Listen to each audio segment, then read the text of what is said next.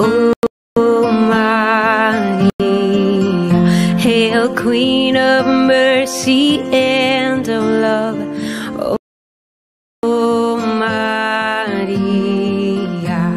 triumph all ye cherubim, sing with us ye seraphim, heaven and earth resound the hymn, Salve, Salve, Salve Regina. Our life, our sweetness here below. Oh Maria, our hope in sorrow and in woe. Oh Maria, triumph all ye cherubim, sing with us ye seraphim, heaven and earth resound the hymn, Salve, Salve, Salve Regina.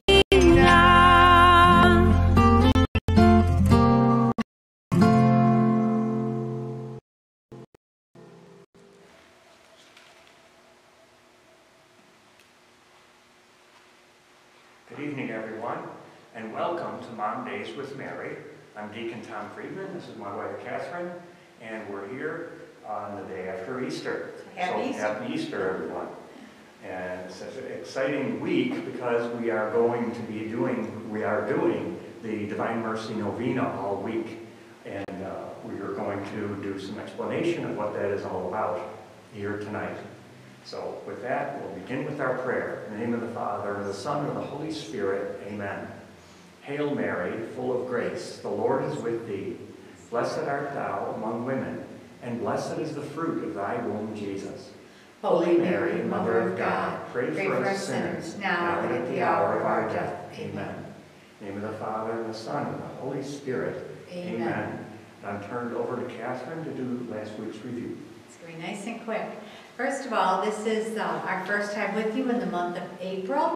And the month of April is dedicated by the church to the Blessed Sacrament. And I thought that was so appropriate because it ties in with Divine Mercy. It's all about God's great gift to us. So last week we were together. We were wrapping up a little bit about the indulgences, to how to earn an indulgence in the year of St. Joseph. And we reviewed all the requirements of what that would take and what that would be about. We also talked a little bit last week about Holy Week and all the beautiful things that were going on behind the scenes that you didn't know about, leading up with Palm Sunday, and then the church getting ready for Chrism Mass, and the renewal of the priestly vows is such a beautiful thing held down at St. Joseph's Cathedral here in Buffalo. It was a beautiful opportunity. My husband and I got to go to that to bring back the holy oils that are used in our parish. And then that kind of led us right through to Holy Thursday, Good Friday, Holy Saturday, and of course the celebration of the Vigil on Saturday night and Easter Sunday celebration. We also talked a little bit last week about the, we talked a little bit about we talked about the Divine Mercy Novena because it started on Good Friday. So we're hoping that you're joining us in praying the Chaplet of Divine Mercy and praying for the intentions of the novena to then celebrate Divine Mercy Sunday and all the gifts and graces that are poured out upon us. And so with that, we closed last week with Mary's Way of the Cross, the Stations According to the Heart of Mary, which was such a beautiful way. And so with that, we're going to get started on this week's presentation. So, okay.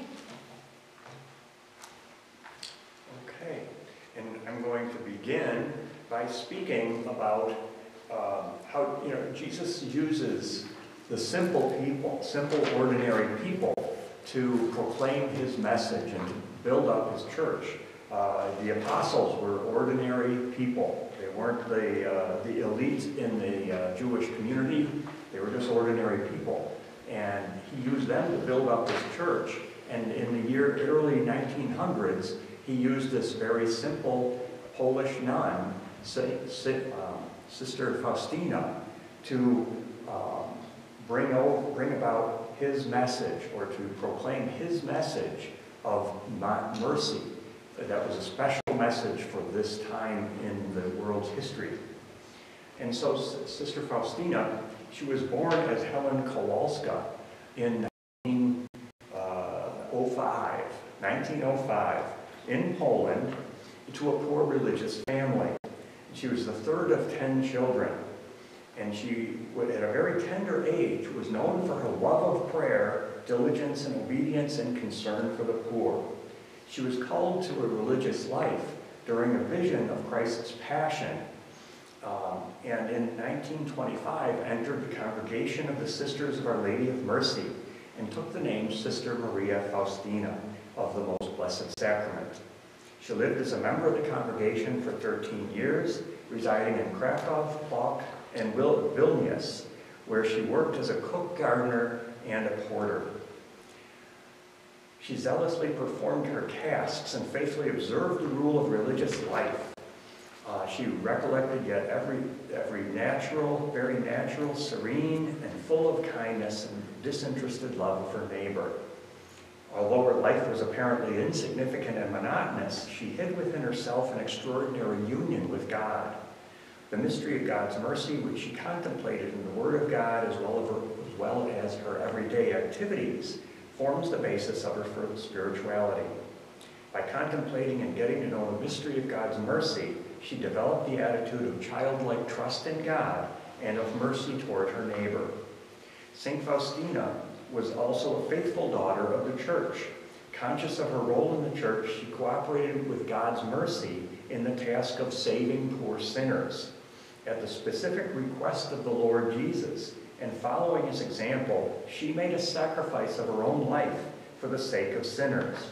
Her spiritual life was distinguished as well by a deep love of the Holy Eucharist and a special devotion to Mary as the Mother of Mercy. She spent years in the convent, and she had extraordinary gifts, such as revelations, visions, hidden stigmata, participation in the passion of the Lord, bilocation, the reading of human souls, prophecy, and the rare gift of mystical espousal and marriage. Her relationship with God, the Blessed Mother, the angels, saints, souls in purgatory, with the entire supernatural world, was as real for her as what she perceived with her senses. The Lord chose Sister Faustina to achieve 3 tasks in her mission. First, reminding the world and the Church of the truth of God's mercy for every human being, as revealed in Holy Scriptures. Secondly, to entreat divine mercy for the whole world, especially for poor sinners, through the practice of new forms of devotion to the divine mercy. And lastly, to initiate the apostolic movement of divine mercy, the followers of which proclaim and entreat divine mercy for the world and strive to practice the works of mercy by following the example of Sister Faustina. She recorded various aspects of her mission in her diary, which she kept at the request of her spiritual director, Father Michael Sopaco, and later at the command of our Lord Jesus himself. She faithfully wrote down all of the Lord's wishes and described the encounters between her soul and him. Consumed by tuberculosis and innumerable sufferings, which she offered for poor sinners, Sister Faustina died in Krakow at the age of 33 on October 5th, 1938. Her mortal remains rest at the shrine of the Divine Mercy near Krakow. Yet, even before her death, the devotion to Divine Mercy, as revealed in her diary, had begun to spread. During the tragic war years of 1939 through 1945, this devotion grew in strength as people throughout Poland and Lithuania turned to our merciful Savior for comfort and hope. In 1941, the devotion was brought to the U.S. from Poland by Father Joseph Jarzabowski. As a member of the Congregation of the Marians of the Immaculate Conception, he had first been skeptical about the great graces received by those who entrusted themselves to divine mercy. But in the spring of 1940, he vowed to spend the rest of his life spreading divine mercy if the Lord would get him safely back to his fellow Marians in America. And so he began an extraordinary journey from Poland through Lithuania, into Russia, across Siberia, into Vladivostok, and from there to Japan, and finally to the United States in 1941. So he was able to leave Japan before they bombed Pearl Harbor in December, and was able to make it back. And he didn't waste any time in following up on the vow that he made to proclaim the message of divine mercy. And he had the help of the Felician Sisters in Michigan and Connecticut. And his brother Marians of the Immaculate Conception also undertook a great devotion to divine mercy and helped him spread the message. And by 1953, some 25 million pieces of divine mercy literature had been distributed throughout the world. In 1958 and 59, St. Faustina's prophecy about the apparent destruction of divine mercy work began to be fulfilled.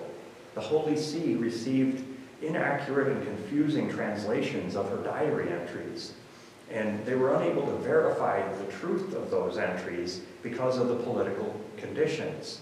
And so, during the period, they banned the promulgation of the devotion and the spreading of the devotion. Then, 20 years later, in 1978, the ban was completely lifted, thanks to the intervention of the Archbishop of Krakow, Cardinal Karol Wojtyła. Through his efforts, they began in 1965 to translate her diary, her writings again. And then, in April 15th, 1978, the Sacred Congregation for the Doctrine of the Faith reversed the earlier ban and then allowed this devotion and divine mercy message to be proclaimed throughout the church.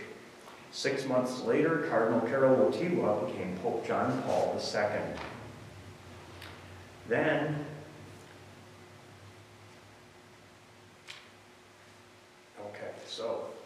then we have the canonization. Pope John Paul II he took her message to heart, the message of divine mercy, and he spread that message in his talks, in his writings, and he spread that message well throughout the world. And then on April 30th, in the year 2000, Pope John Paul II canonized Sister Faustina as the first saint of the Great Jubilee year. And again, it was on Divine Mercy Sunday. In fact, the Holy Father also announced during his homily that the second Sunday of Easter would now be celebrated as Divine Mercy Sunday throughout the Universal Church. In his homily, John Paul said, "Today my joy is truly great in presenting the life and witness of Sister Faustina Kowalska to the whole Church as a gift of God for our time. By divine providence, the life of this humble daughter of Poland was completely linked with the history of the 20th century, the century we have just left behind." And so, that was a great ray of hope for all of mankind, with all of the crazy difficulties that we had in the 20th century of many wars and many horrible new weapons that were brought about that created mass destruction. So, with that, I'm going to call Catherine up, and she will continue. Okay, and we are we're really excited to bring to you some information about Divine Mercy, Sister Faustina, and this amazing feast coming up this Sunday. So one of the most important things is to remember that mercy is for all of us. That God's mercy He wishes to reach every single one of us. And that mercy is a particular kind of love. Isn't that beautiful? give mercy to someone is a particular kind of love. When love encounters suffering, poverty, brokenness, and sin, it mercifully takes action to do something about it. Mercy is love going out to those in misery. So divine mercy, among other things, is love poured out upon sinful humanity to free it from sin and its consequences. The other thing that I was reading, I thought this was rather interesting, is that mercy is not just something that God suggests, but it's something He demands of us. So to learn a little bit about it, about divine mercy, makes it very simple. The book Tom and I have, and it kind of explains it, is you need to understand the ABCs of mercy. To ask for divine mercy, to ask for God's mercy. B is to be merciful to others. C, to completely trust in Jesus. The ABCs, I'm going to go over them a little more in depth. A is to ask for God's mercy. God wants us to approach Him, to repent, to be sorrowful for our sins, and to ask Him to pour out His mercy upon us and upon the whole world. I think that's what's so beautiful about the Chaplet of Divine Mercy. We're not just praying for ourselves and our loved ones, we're praying for the whole world. He asks us through the Apostle of Divine Mercy, St. Faustina, and these are his words, these are the words he tells us. I cannot punish even the greatest sinner if he makes an appeal to my compassion.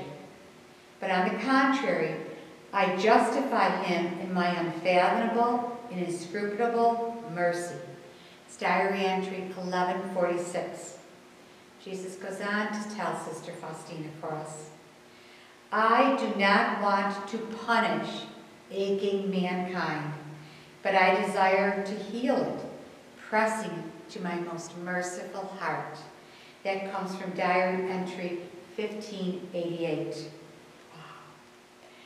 The Lord makes it clear that when this healing begins in the confessional for you and I. The sacrament of reconciliation and confession is so important.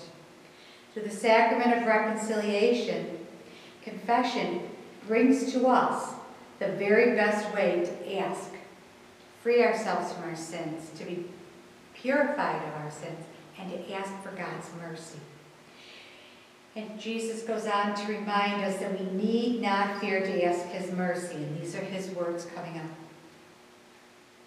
When you approach the confessional, know this, that I myself am waiting there for you. I am only hidden by the priest, but I myself act in your soul. Here the misery of the soul meets the very mercy of God. That's entry 1602. Jesus did not come just for those leading holy lives. Spent very little time with those. He came for the sinners. He came for us who have fallen and gotten up and fallen and gotten up and sometimes remain fallen. He came for us. He tells us through Sister Faustina, these are his words, the greater the sinner, the greater the right he has to my mercy. And that comes from entry 723. So we who are sinners, we who seek forgiveness and healing, have but one thing to do. Go, ask God for His mercy. Ask the mercy from Jesus. Isn't that beautiful? The second part of the ABCs is B. Be merciful to others. It actually comes from from what the Lord told us, to be merciful as our Father in heaven is merciful. God wants us to receive His mercy, and in turn wants us to be merciful to others by our actions, words, and prayers. He wants to extend love and forgiveness to others. He wants of us to follow His example, to share love and forgiveness to others. I said a few minutes ago, it's not something he asks, it's something he actually demands from you and I. Mercy is love that seeks to relieve the misery of others. It is an active love poured out upon others to heal, to comfort, to console, and to forgive. Mercy is the love that God wants to offer to us, and indeed it is the love he demands from us for each other. Wow. So many of the parables, the Good Samaritan, the rich man, and Lazarus, the return of the prodigal son, all demonstrate the essential truth that having received mercy, we have an obligation then to share it to others. If God isn't judging us and he's offering us mercy, we need to share that to others. And to remember, this comes from Matthew's Gospel. We will be judged on the basis of our merciful actions toward others. Pretty powerful. We're going to be judged by our actions, of how merciful we have been to others. Our Lord speaks to us through Saint Faustina about the importance of the deeds of mercy. And he says in a diary entry, 742, I demand from you deeds of mercy, which are to arise out of love for me. You are to show mercy to your neighbors, always and everywhere. You must not shrink from this or try to excuse or absolve yourself from this, or to try to absolve yourself from this. Even the strongest faith is of no avail without works. So Jesus is telling us that our deeds of mercy aren't coming from us out of duty, but of our great love for God. When you love someone, you wish to serve them, you wish to have deeds of kindness and goodness and mercy. And that's what God is asking of us for those around us. He said our neighbors and our family and those we don't even know. He tells us in entry 13:17, if a soul does not exercise mercy, somehow or other, it will not obtain my mercy on the day of judgment. We offer merciful works through the spiritual works of, corporal and spiritual works of mercy. The C is to have complete trust in Jesus. Jesus told Sister Faustina, mankind will not have peace until it turns to my mercy. It's pretty powerful. The Lord tells Sister Faustina in various writings of the diary, I have opened my heart as a living fountain of mercy. Let all souls draw life from it. Let them approach this sea of mercy with great trust. On the cross, the fountain of my mercy was opened wide by the lance for all souls. No one have I excluded. Keep that in mind. No one has been excluded from that. I am offering people a vessel with which they are to keep coming for graces to the fountain of mercy. That vessel is the image with the signature, Jesus, I trust in you. Jesus, I trust in you. The graces of my mercy are drawn by means of one vessel only, and that is trust. The more a soul trusts, the more it will receive. Trust is a living faith. By trusting, we agree not to dwell on our past or be worried and fearful of the future. We entrust our entire existence to the providence of God. God wants you to know that the graces of his mercy can only be received by us through trust. We received a beautiful email from a friend of mine just the other day, and we thought it was rather appropriate, so I wanted to read it to you. This comes from a friend in Stockbridge, Massachusetts. And Father Seraphin, that Tom just spoke about, I think he did, had mentioned, Father Seraphin is a Marian of the Immaculate Conception priest. He's recently passed away, but he was go-to priest on Divine Mercy. And these were what he had mentioned. I want to share this. He mentioned that in the book of Hebrews, there is a passage about the blood and water being put on the doorposts in the Exodus story of the Old Testament. But he also knows that in the Old Testament, the Exodus story only speaks about blood being put on a doorpost. However, Father Seraphim discovered that the hyssop branch contains water inside of itself. So when the Israelites smashed the hyssop branch that was dipped into the blood and put across the doorpost, blood and water would have come out of the doorpost. This shows us how God had already in the Old Testament prefigured the piercing of Jesus' divine heart, which gushed forth with blood and water to be put on the doorpost of our heart and on the whole world. Isn't that beautiful, Tom? And I thought that was a pretty cool thing, pretty amazing. Okay, now I'm going to quickly go through. This is really another great way to remember the devotion Divine Mercy with a little bird called the finch, F-I-N-C-H. Feast, image, novena, chaplet, and hour. I'm going to give you a little bit of information on the feast. To celebrate the Feast of Divine Mercy Sunday, it's not a secondary feast, it is a primary feast day to be celebrated hopefully in all parishes. To celebrate the feast, to go to confession a few days in advance or a few days right after the feast day, and to have complete sorrow and repentance of your sins. To have an attitude of mercy, to do works of mercy, a merciful attitude toward others prepares your heart for the feast day.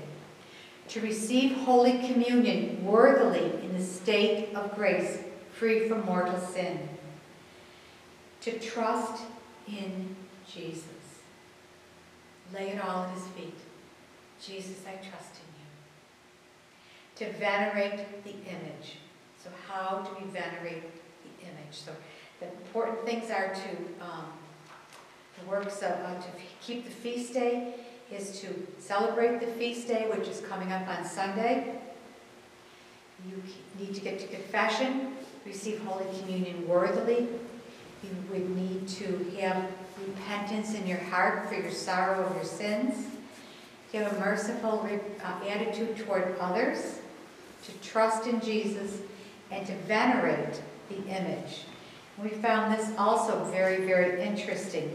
As far back as the 4th century, St. Augustine, a doctor of the church, in the 4th century, called the 8 days of Easter, referring to it as the octave, as the days of mercy and pardon. So from Easter Sunday for 8 days to the following Sunday, in this 4th century, St. Augustine called those 8 days the octave, days of mercy and pardon. Wow. And then in a sermon he gave on the Sunday after Easter, he called it the summary of all the days of mercy. So these days, this week, from Easter Sunday to Divine Mercy, are days of great mercy for us to put into practice what we're learning about how to be merciful. Okay, the next thing is to kind of talk to you about finches. Feast, the next is the image of Divine Mercy, and I think we're going to show you the beautiful image of Divine Mercy. And that is an important graces that actually come from it. When Sister Faustina first went to have the picture painted, she was very disappointed in it, but Jesus reassured her that the importance is not in how perfect the image is. It's not what's important. What is important is the graces that will flow from this beautiful, beautiful image. So the image is a beautiful image of Christ. And this is how he appeared to Sister Faustina. And he promised that all those who worship and venerate and love the image, promises through this image in her diary, I promise that the soul that will venerate this image will not perish. I also promise victory over its enemies already here on earth, especially at the hour of death. I myself will defend it as my own glory. And he continued, I am offering people a vessel with which they are to keep coming for graces. The vessel is this image with the signature, Jesus, I trust in you. By means of this image, I shall grant many graces for souls. An important part of it comes from the beautiful rays that emanate from the heart of Jesus. The red ray and the white ray, the pale ray. The red one represents blood and the white one represents water. These two rays defeat Satan's only two weapons, sin and death. Sin is wiped away by the cleansing waters of baptism, the healing words of confession. Death is wiped away by life, and life to the Jews was in the blood. Blood provides us life, so we receive life in Holy Communion. These rays represent what Christ asks for us on the Feast of Divine Mercy Sunday. Go to confession, receive Holy Communion. In the image, the left foot stepping forward is symbolic of Christ coming to us, searching for us, his lost sheep. And also, he's coming at the return at the end of time. We have received countless testimonies, and there are countless testimonies of many little sheep who have been healed, protected, and conversions through this amazing, amazing image. And with that, that's the image of divine mercy and all that it offers to all of us. We're going to go on, and my husband's going to continue. I guess the one other quote I would like to read is that those who will come to me on Divine Mercy Sunday will be forgiven. Their souls, they go to confession, they go to Holy Communion, they have the intention. Their souls will be wiped clean as if their very first baptism day was. So with that, my husband's going to come up and continue. Finch. Okay, so she did the feast and the image, and I'll talk to you briefly about the novena. The novena to Divine Mercy was given to St. Faustina in 1937. On Good Friday, Jesus requested that she make a special novena before the Feast of Mercy, from Good Friday through the following Saturday. He himself dictated the intentions for each day. By means of a specific prayer, she was to bring to his heart a different group of souls each day, and thus immerse them in the ocean of his mercy, begging the Father, on the strength of Jesus' passion, for graces for those souls. Unlike the novena of chaplets, this... Okay. The wide range of intentions, which do not include personal needs, makes the great popularity of this novena all the more astounding. In this novena, we truly make the Lord's intentions our own, a beautiful expression of the Church's privilege and duty as the bride of the Lord to be an intercessor at Christ's side on the throne of mercy. And I'll just read to you what the intentions are for each day, and they are very beautiful, and you can see how amazing they are. The first day, we bring to Jesus all mankind, especially all sinners. That kind of sums it up as all of us, doesn't it? The second day, bring to Jesus the souls of priests and religious. The third day, bring all devout and faithful souls. The fourth day, those who do not believe in God and those who do not yet know Jesus. The fifth day, the souls of those who have separated themselves from the church. The 6th day, the meek and the humble souls, the souls of little children. The 7th day, the souls who especially venerate and glorify my mercy. The 8th day, the souls who are detained in purgatory. And on the last day, the 9th day, souls who have become lukewarm. And so these are all beautiful, beautiful prayers that basically they begin and they extol the Father and ask Jesus and ask Him, based on the merits of Jesus, to pour out all the possible graces to these different groups of souls. So it really is a reaching out, not for ourselves and not for personal intentions.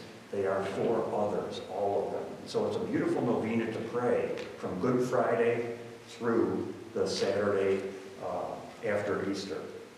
And that is the Divine Mercy Novena. Next, I will talk to you a little bit about the Divine Mercy Chaplet.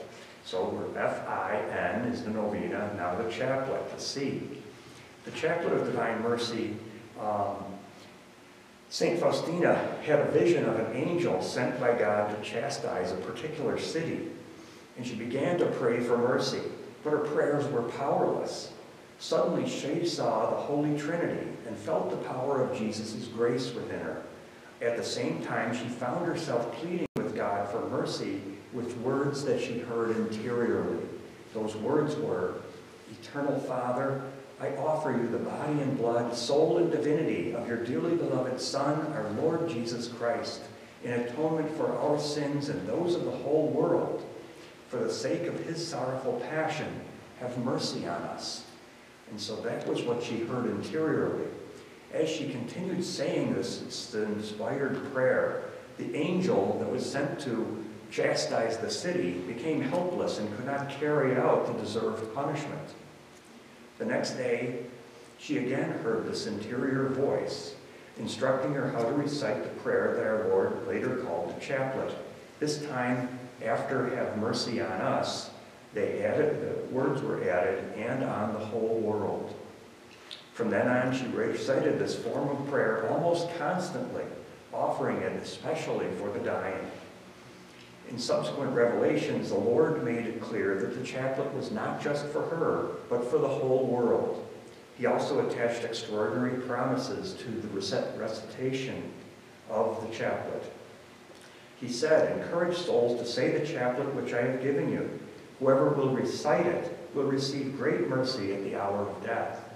When they say this chaplet in the presence of the dying, I will stand between my Father and the dying person, not as the just judge, but as the merciful Savior. Priests will recommend it to sinners as their last hope of salvation. Even if there were a sinner most hardened, if he were to recite this chaplet only once, he would receive grace from my infinite mercy. I desire to grant unimaginable graces to these souls who trust in my mercy. Through the chaplet you will obtain everything if what you ask for is compatible with my will." This chaplet is prayed on ordinary rosary beads. And it's very simple to do. You begin with the sign of the cross. You say an Our Father, a Hail Mary, and the Apostles' Creed. On the Our Father beads, you pray the prayer that St. Faustina told us. "Eternal Father, I offer you the body and blood, soul and divinity of your dearly beloved Son, our Lord Jesus Christ, in atonement for our sins and those of the whole world." And then you pray the shorter prayer on each of the 10 Hail Mary beads. "For the sake of his sorrowful passion, have mercy on us and on the whole world." You repeat that for the 5 decades and close it out with, "Holy God, Holy Mighty One, Holy Immortal One, have mercy on us and on the whole world." You pray that 3 times. And then there is an optional concluding prayer if you wish, but you always finish the chaplet with, "Jesus, I trust in you," and say it 3 times. "Jesus, I trust in you. Jesus, I trust in you." And now I'm going to ask Catherine to come and finish it with the Hour of Mercy. Okay, yes, we are going to finish this up with the hour of mercy. The hour of mercy is very clearly the 3 o'clock hour. That's when our Lord died on the cross, and his greatest mercy poured forth from his pierced side. The blood and water was gushed forth, went into the only pure vessel, the Blessed Mother, and from that, the mercy of Jesus has been released and is stored and ready for us to ask, to come to him, and receive that mercy. So the hour of mercy, the Lord said that it was a very important hour at the 3 o'clock when he died, and his words to her are, "At the 3 o'clock hour, implore my mercy, especially for sinners. And if only for a brief moment, immerse yourself in my passion, particularly in my abandonment at the moment of agony." This is the hour of great mercy. In this hour, I will refuse nothing of the soul that makes a request of me in virtue of my passion. Nothing will be refused. It's entry 1320. As often as you hear the clock strike the 3rd hour, immerse yourself completely in my mercy, adoring and glorifying it. Invoke its omnipotence for the whole world, particularly for poor sinners. For at that moment, mercy was opened wide for every soul. In this hour, you can obtain everything for yourself and for others for the asking. It was the hour of grace for the whole world. Mercy triumphed over justice. And what the Lord is asking for at the 3 o'clock hour is to pray the Stations of the Cross. They're not just for Lent. They're for every day at 3 o'clock. To pray the Stations of the Cross. If you can't get in and pray the Stations of the Cross in a church, then you can pray the Chaplet of Divine Mercy. If you can't even do that, pause for a moment and just say, "Jesus, I trust in you. Jesus, I trust in you." One of the things I've done over the years, is I have set my phone to send a reminder at 3 o'clock to beep at that time, so that if I can't get away to do anything else, I can at least pause and join myself to the Lord and say, "Jesus, I trust in you." I'll tell you a real brief story about my dad. At the end of my dad's life, he was at the VA hospital, and he had suffered a stroke. My dad had dementia. At this point, he had suffered a stroke and was paralyzed and couldn't use his hands, which was really hard on me. Because my dad and I, when I would always go to visit him, he'd always reach out his hand to me, and we would hold hands all the time. When he would see me coming down the hall, he'd have his hands out, and we'd hold hands. And so not to have him reach out his hand to me was difficult. So in August, just before he passed away, my sister-in-law was in the VA hospital with me, and it struck 3 o'clock, and I asked her if she wanted to do the Chaplet of Divine Mercy. I'd been praying for my dad's soul continually, and she said, "Of course." So she stood on one side of my dad, I stood on the other, and my dad the sheet was tight around his neck because his hands were not moving and not able to move. And we began the chaplet. And he just had his eyes gazing on me.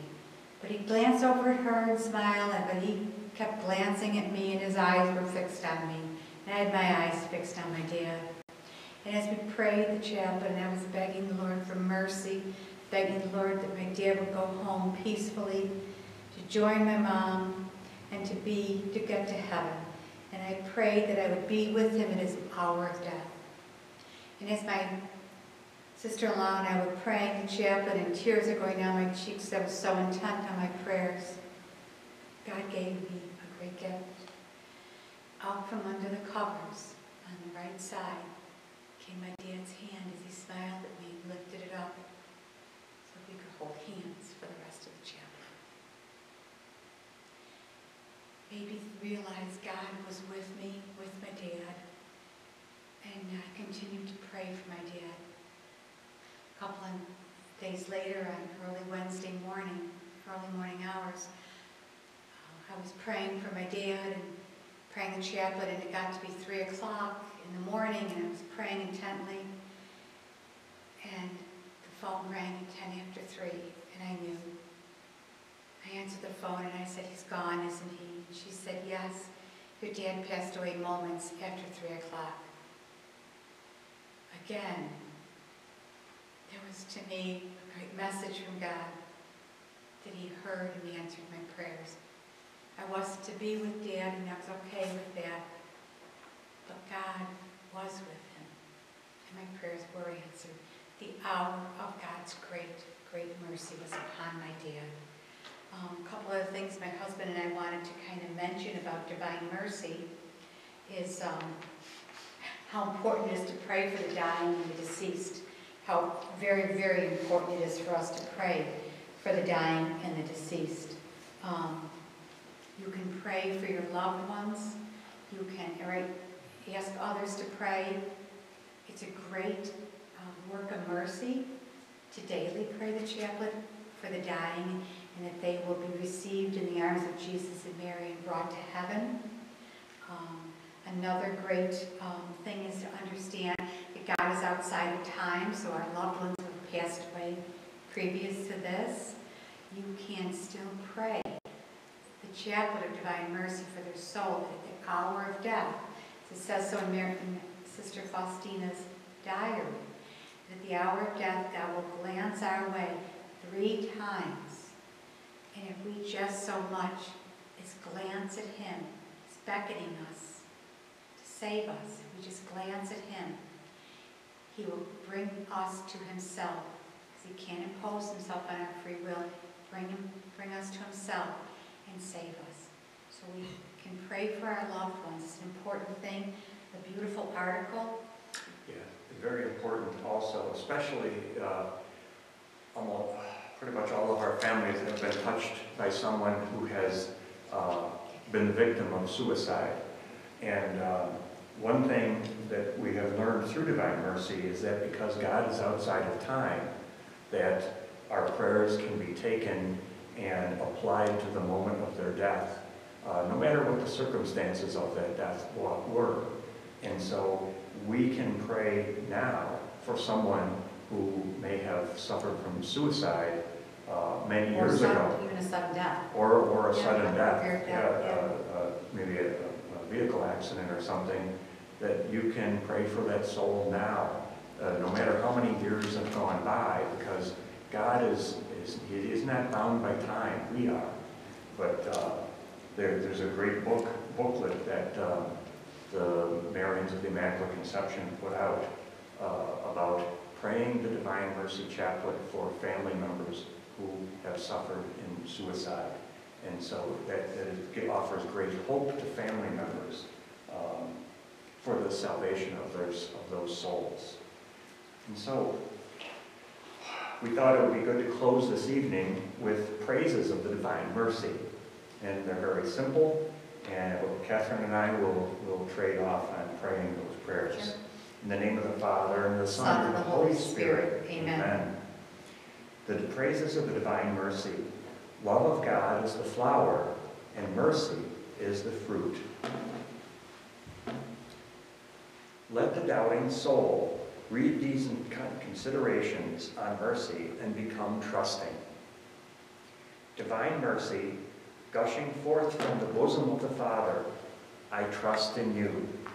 Divine mercy, greatest attribute of God, I trust in you. Divine mercy, incomprehensible mystery, I trust in you. Divine mercy, fountain gushing forth from the mystery of the most blessed Trinity, I trust in you.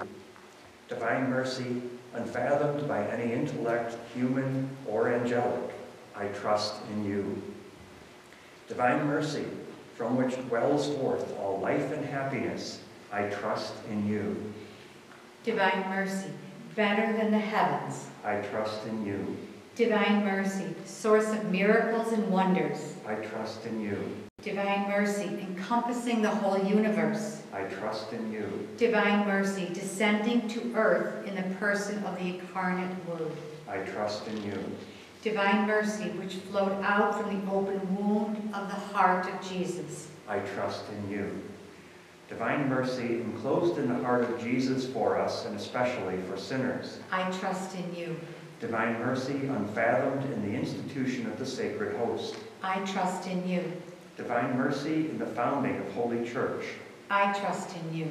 Divine mercy in the sacrament of holy baptism. I trust in you. Divine mercy in our justification through Jesus Christ. I trust in you. Divine mercy accompanying us through our whole life. I trust in you. Divine mercy embracing us especially at the hour of death. I trust in you. Divine mercy endowing us with immortal life. I trust in you. Divine mercy accompanying us at every moment of our life. I trust in you. Divine mercy shielding us from the fire of hell. I trust in you. Divine mercy in the conversion of hardened sinners. I trust in you. Divine mercy, astonishment for angels, incomprehensible to saints. I trust in you. Divine mercy, unfathomed in all the mysteries of God. I trust in you. Divine mercy, lifting us out of every misery. I trust in you. Divine mercy, source of our happiness and joy. I trust in you. Divine mercy in calling us forth from nothingness to existence. I trust in you.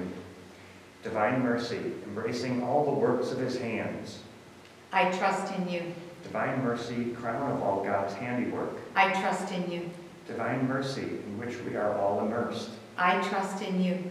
Divine mercy, sweet relief for anguished hearts. I trust in you.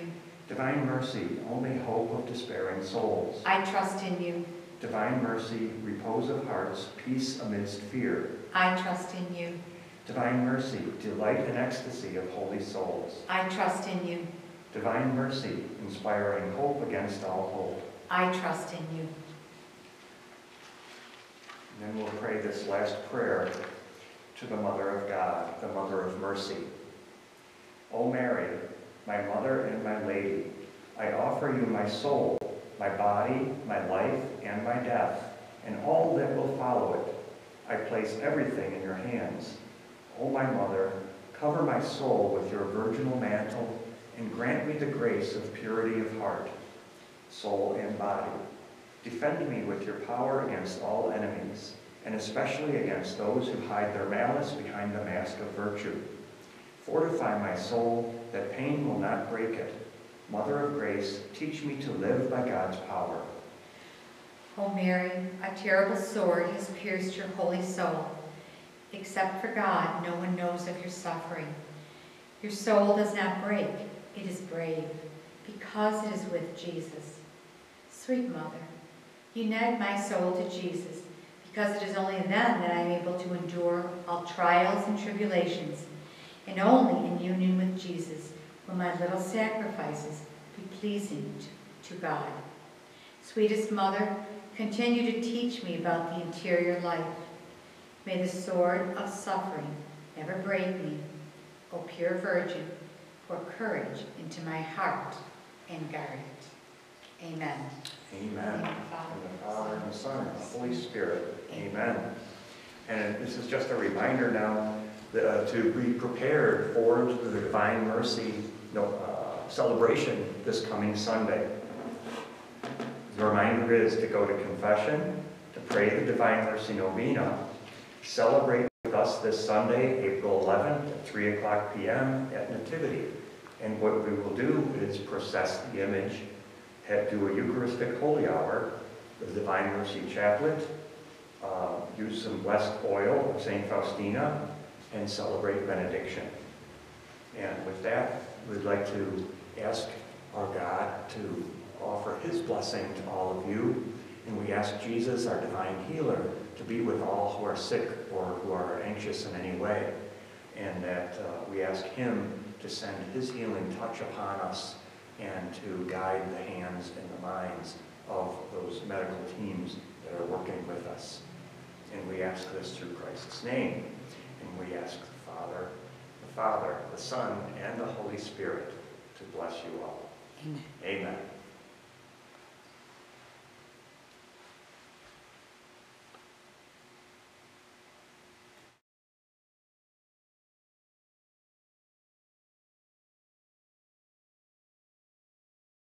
Amen.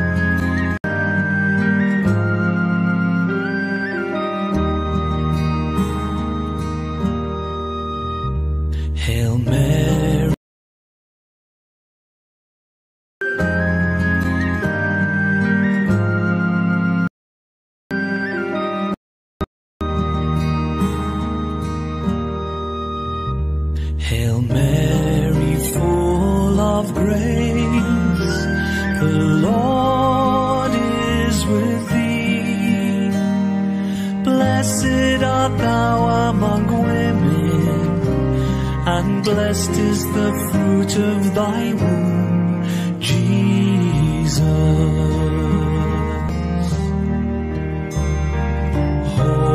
Holy Mary, Mother of God, pray for us sinners now and at the hour